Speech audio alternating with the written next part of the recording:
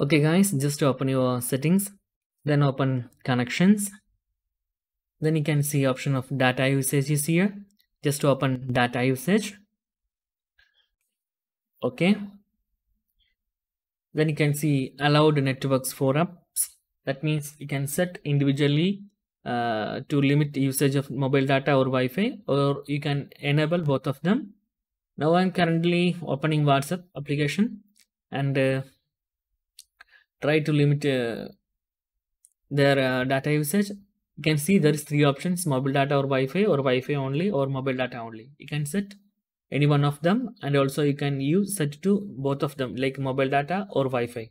But you cannot disable both of them, like disable mobile data or disable Wi-Fi. There is no options in Samsung phones, but other phones like Redmi, Xiaomi, OnePlus, those Chinese brands are giving these options. It's very good.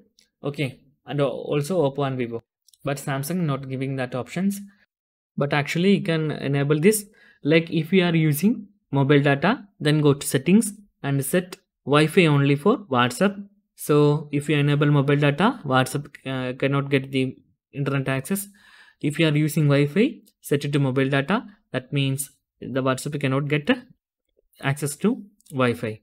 So you can do that. For if you are still using mobile data, you can set Wi-Fi only.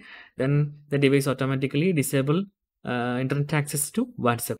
That's a simple trick. If you need to disconnect WhatsApp from your mobile data usage or your Wi-Fi usage. Okay, that's it guys. You can disable only mobile data or Wi-Fi at a time.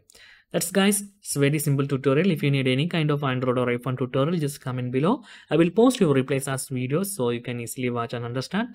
And if you enjoyed this video, please like, comment, share and subscribe our channel for getting more videos like this. Thank you so much for watching. Have a nice day. Bye bye.